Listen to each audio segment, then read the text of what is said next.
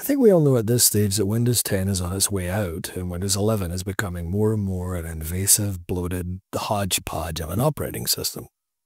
I've been banging on for some time that rather than chuck your old PC and move to Windows 11, it's possible for many everyday Windows users to migrate to Linux, even on older hardware. Zorin OS comes up a lot as a user-friendly option in that space, and the new Zorin OS 18 beta really feels like the Zorin team is saying, "Hey Windows users, we've built you a soft landing spot." The new Zorin OS 18 beta is available now for testing and is based upon Ubuntu Noble Numbat LTS version with a modified GNOME 26 desktop and the Linux 6.14 kernel.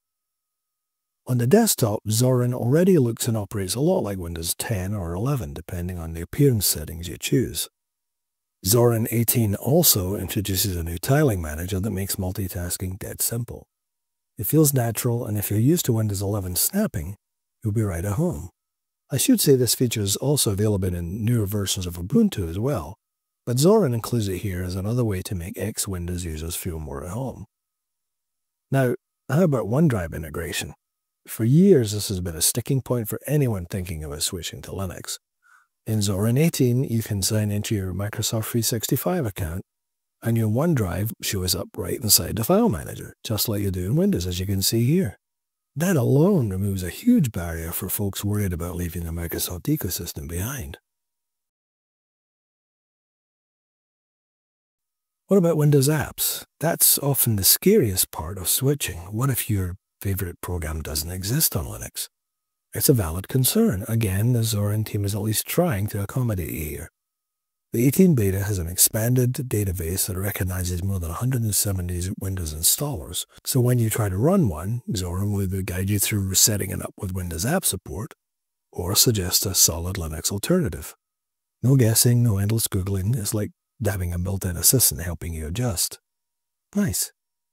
Taken all together, Zorin OS 18 should feel less like a jump into the unknown and more like sliding into a familiar setup with some of the rough edges smoothed out for you. You get a modern look, better cloud integration, better support for your old apps, and it even runs well on older hardware. Honestly, it feels like Zorin is doubling down on its mission to make Linux the easiest escape hatch for Windows users who are ready to try something new. The stable release is due later in 2025, but even in beta, it already seems smooth and user-friendly, as one would expect coming from Zorin. If you're curious about Linux or just don't want to be dragged into Microsoft's upgrade treadmill, Zorin 18 may be the perfect next step. So that's another video in the can. If you found this informative or interesting, please consider liking and subscribing down below.